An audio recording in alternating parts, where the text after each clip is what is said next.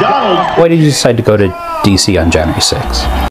Well, how often does a president ask you to come to a rally? Doesn't happen. At some point this goes from peaceful protest to you having an ice axe in your hand, breaking a window, trying to get into the Capitol. How did that happen? It got violent, and it was violent for a while, and I'm completely in pain. And because you had been hit? Oh man, I had been hit with a baton, I'd been grabbed and thrown, I'd been sprayed. I mean, my whole body was on fire. I don't think there was rational thinking in my head at that point.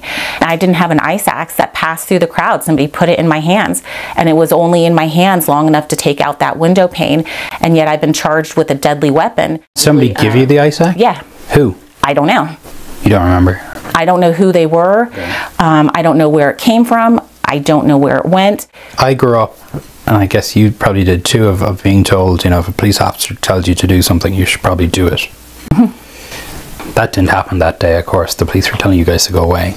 They never actually told us to go away. I never had an officer look at me and say, you need to leave or I'm going to arrest you. Footage like this of Rachel, seen here in the fur hooded coat, pushing against a police line, and messages she posted on social media condoning violence ahead of January 6th were used by prosecutors to argue that Rachel wasn't just a peaceful protester who got caught up in the chaos of the day. Do you regret that day? I have a lot of remorse for ruining my family's life. I don't have remorse for attending protests. I don't have remorse for speaking out and saying that I believe that the election is stolen. A federal judge convicted Rachel on 9 counts, including destruction of government property, obstruction of an official proceeding, and engaging in physical violence in a restricted building or grounds. Surely, in the last 3 years, being locked in here, have you ever had a moment where you're like, you know, maybe I'm wrong. Maybe Biden actually won the election. Maybe I'm the conspiracy theorist. No, not at all. She's due to spend the next few years behind bars, but she believes one man could change that. So this hat says, Rachel, we love you.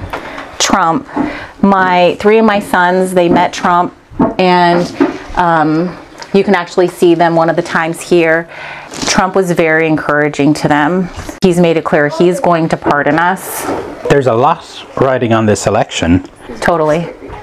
For the country, but also personally for you. Oh man, for me it's huge. For me it's like life or death.